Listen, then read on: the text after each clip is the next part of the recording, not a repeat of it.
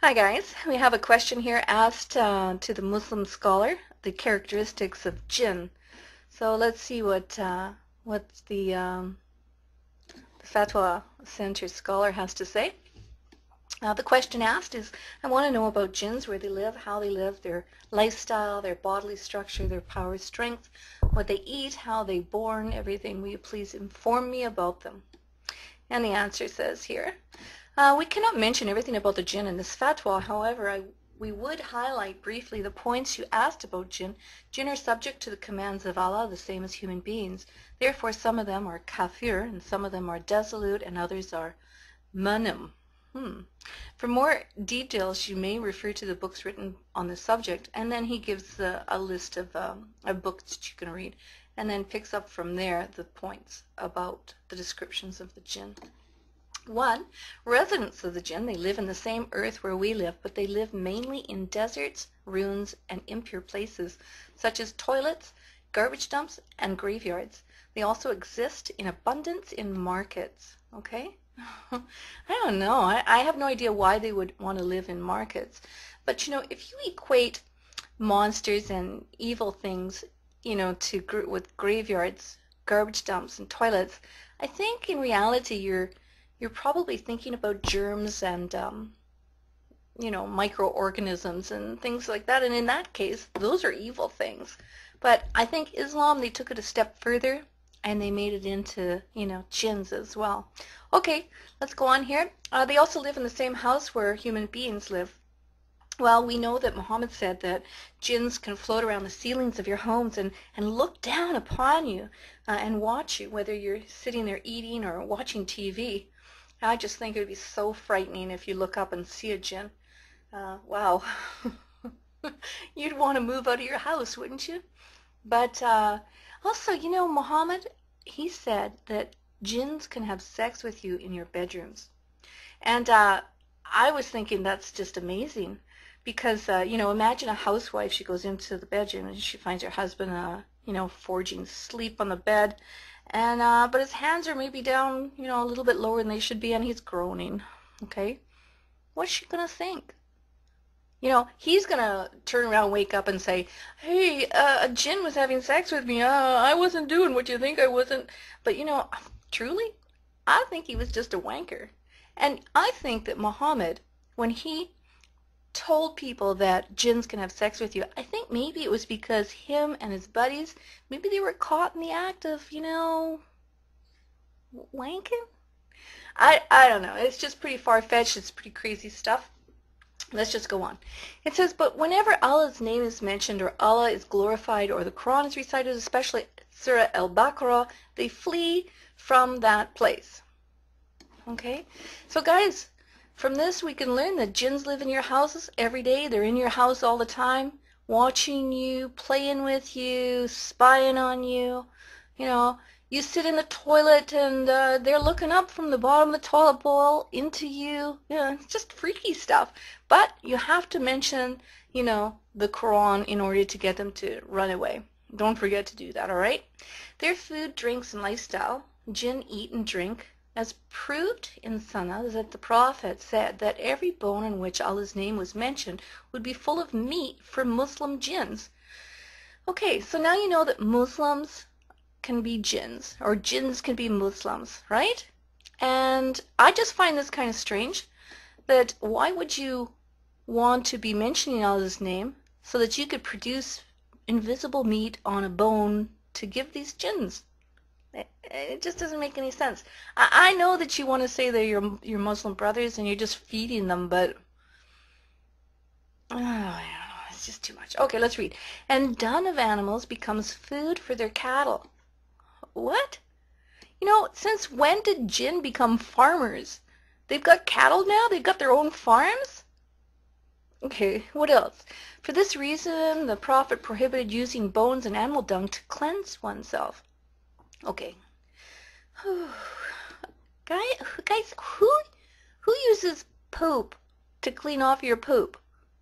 You know, only Muhammad, right? Only Muhammad would teach something like that. Okay, the prophet said, "Do not cleanse yourself with bone or dung, because they are the substance of your brothers from amongst the jinn." Okay. What else can we learn? The devil eats and drinks with his left hand. All right. Well,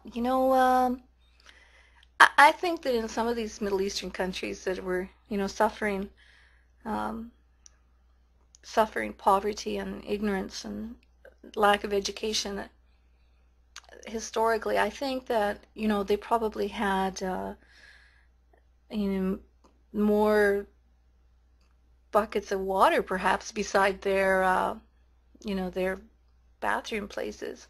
And they didn't have anything else to wipe and cleanse themselves with. So I think that they use water. I've heard that some countries even do that today. They'll use just a bucket of water with their hand, and then they'll wash themselves. So I can see why,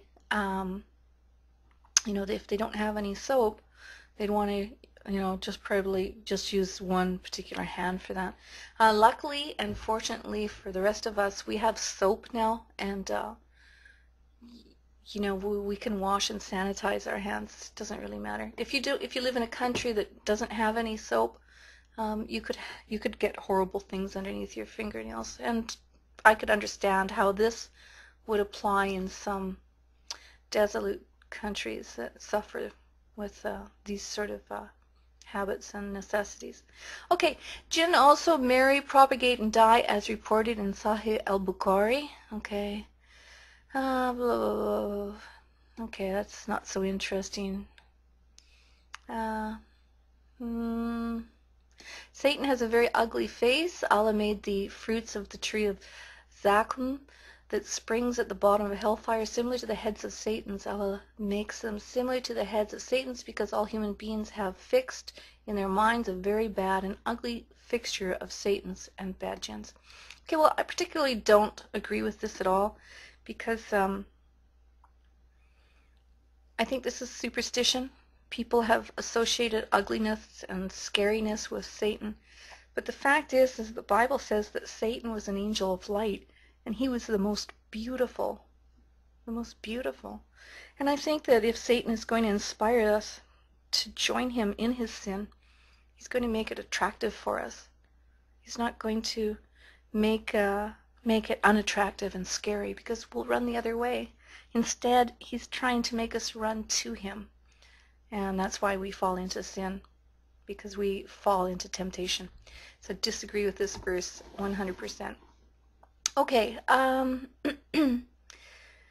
let's see. Jinns are made able to adopt new forms and shapes. Oh yes, like the shape of a dog and a black cat and a crow and a bird, right? All that stuff. Snakes. What else? What else? Okay. Well, you know what? I think...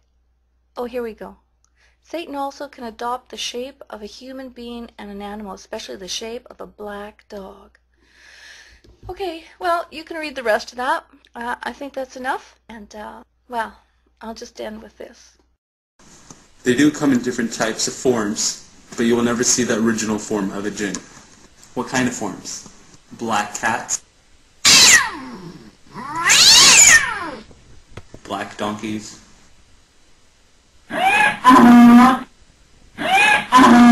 Black birds? All kinds of snakes.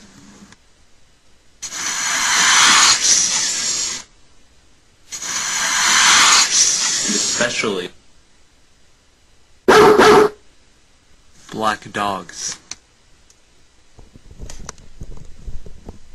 This is a Muslim saying that you, not me. So I don't want anyone to accuse me of anything. You will notice that all those bad genies, they are coming to you in a form of a black animals. Actually, black horse, black bird, and endless, animals. Anything is black in Islam, he is bad. He is evil. And in here, we say to those who they are black African, how Muslims they fool you saying Islam don't discriminate. Ask yourself, what is the difference between a blonde dog and a black dog? What is the difference between a black cat and a white cat? What is the difference between a black horse and a red horse?